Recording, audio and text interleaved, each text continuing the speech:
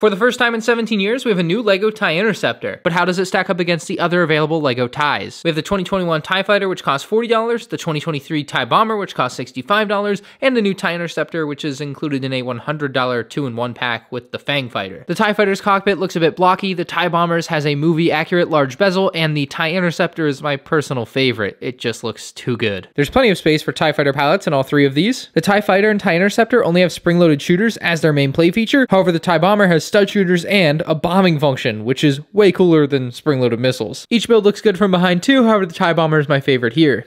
And while these TIEs are not perfectly in scale to one another, they're reasonably close for LEGO models of this size. Comment your favorite LEGO TIE Fighter and subscribe for more LEGO videos.